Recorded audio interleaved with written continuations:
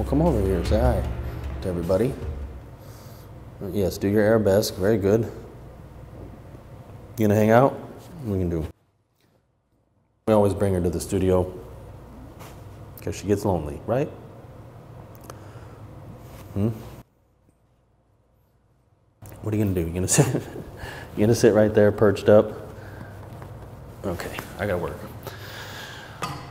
Elsa, ladies and gentlemen, our loyal mascot. Okay, so let's start. I'm gonna start with a question. Very, very good question. Very timely question, because this relates directly to the program that we're about to begin offering you. Okay, so let me just get to the body of the message, past the compliments and whatnot, which I appreciate, by the way. So I have a question about strength. Does a ballet dancer add strength throughout their career, or at a certain point are they just maintaining the strength that they have? I ask because you talk about only building muscle through ballet training. And I understand how a dancer could add a lot of muscle with ballet training alone, but wouldn't that muscle gain plateau at a certain point? And then it goes on to use the analogy of weightlifting, right? So how does a weightlifter or an athlete of various sorts continue to gain strength? So obviously a weightlifter, you add more weight. An athlete, maybe you'll wear a weight vest, and a variety of ways in which they continue to develop themselves. So this is a very intelligent question, and I'm not exactly sure who this person is, but they should definitely be in the profession with this kind of reasoning. Okay, so let's talk about it. There's a couple things there. So here's how to look at ballet training. Big picture. It isn't about gaining muscle specifically. It isn't that. Look at ballet more like this. It's more like a sculptor. Let's say you have a block of marble, and so sculpting, obviously, you have this design in the mind. I'm not a sculptor. And it's a taking away of material to reveal this beautiful sculpture. That's more like what we're doing in ballet. So what we're doing is we are shaping the muscle. We're reshaping the muscle. So fundamentally, here's how ballet differs from every other known type of human physical activity, as far as I know. We begin, that's what the fundamentals are, with a full body redesign, beginning with the hips. We have to redesign the hips, and because of that, we have to redesign everything else. That's the project. And that has to occur before we do anything like dancing for real. I'm talking about classical dance, obviously. So it's about reshaping the body, right? And it's not just for aesthetic reasons. That's just the product of it. It's for functional mechanical reasons. It's to get that quality of movement, and ultimately to prepare the body to dance. So ballet class, here's where there's some misunderstanding in the ballet community in the world. Ballet class, daily class, is not about dancing. It's about preparing your body and your mind to dance. So it's ultimately to prepare you for rehearsal and for performing.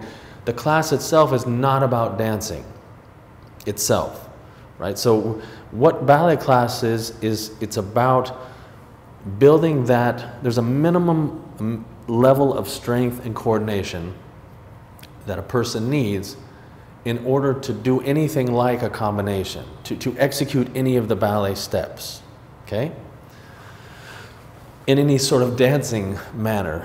So the fundamentals, which is what we're talking about, is advanced ballet. This is the advanced part from the teaching side, especially, but even from the learning side. Like, this is where you educate a person, right?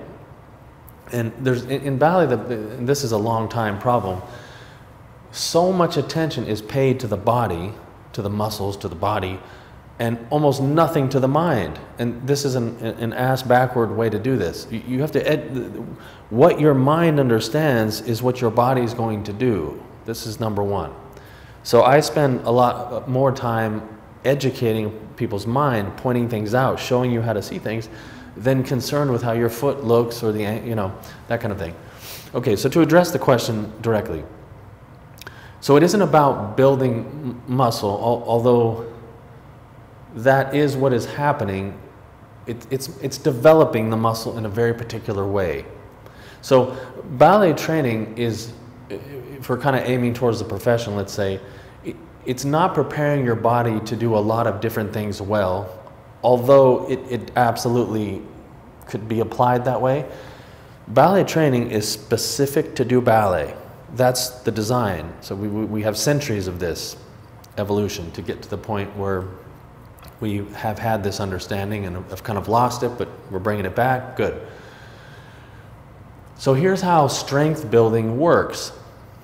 There's two components to it. There's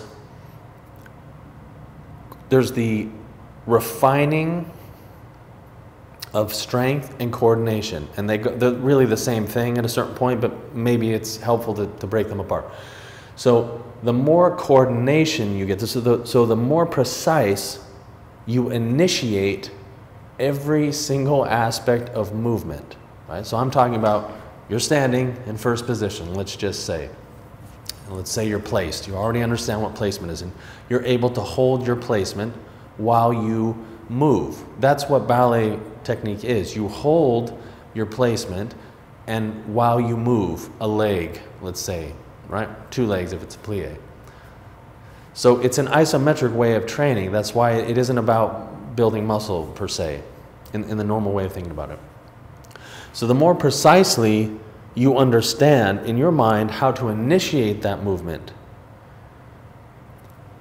builds strength quicker in that particular, it's more efficient. Now, the more efficient strength you build, the more coordinated you can become, the more precise you can execute the technique.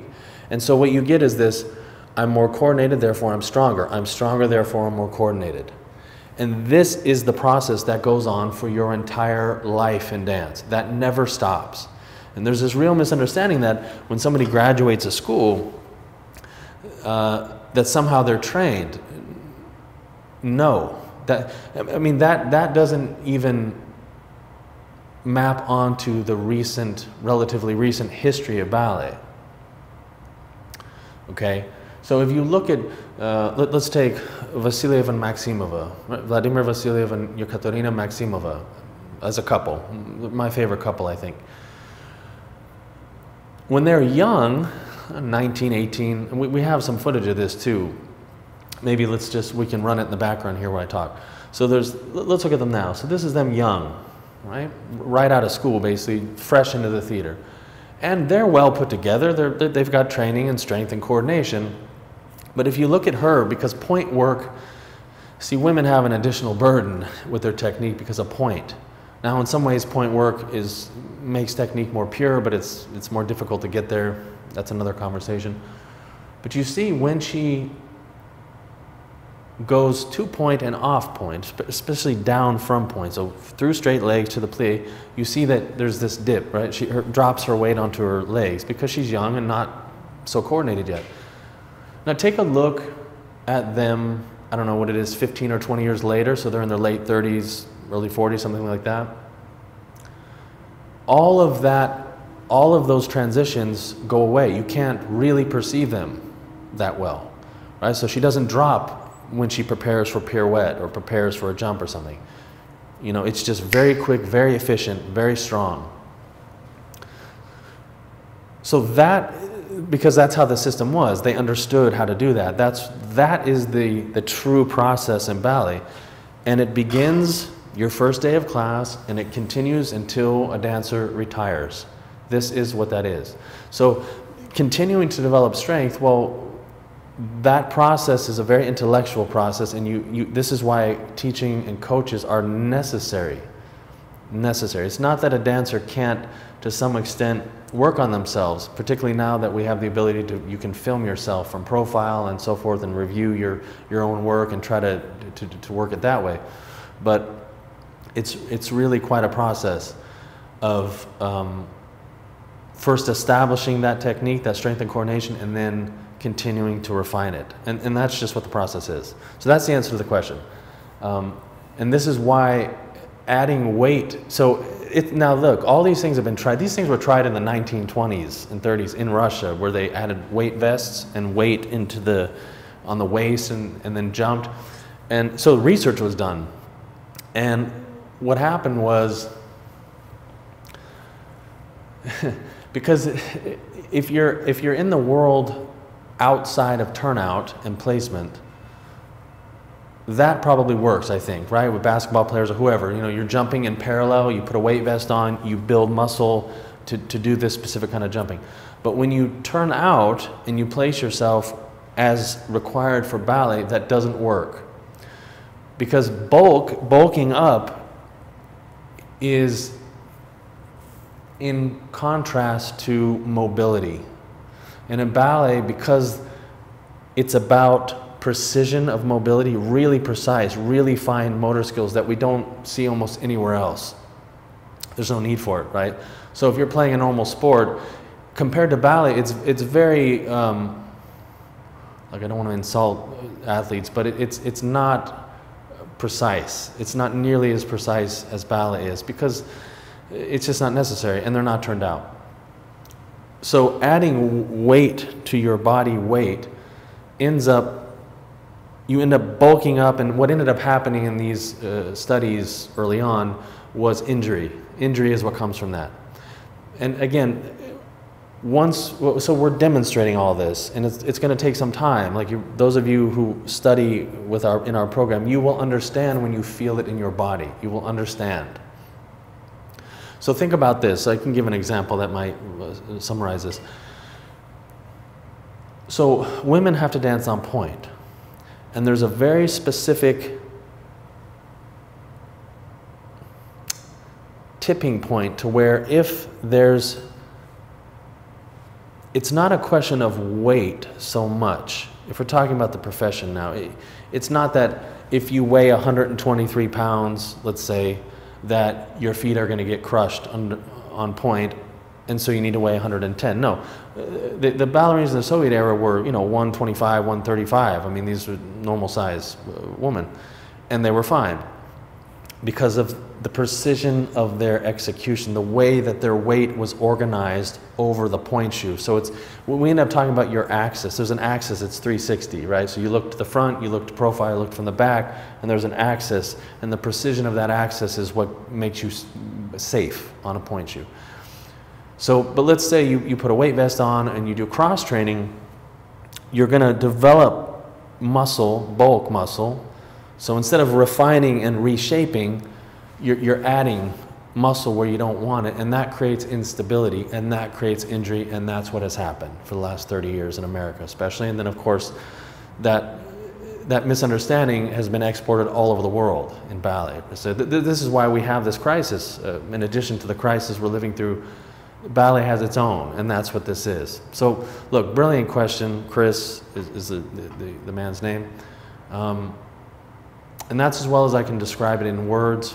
As I said, for those who enroll in the Institute and really work this program, you will understand in time what is, I think, from the outside perspective, really counterintuitive. But from a person with an expertise in this, well, this is what it is. So anyway, that's the answer to your question.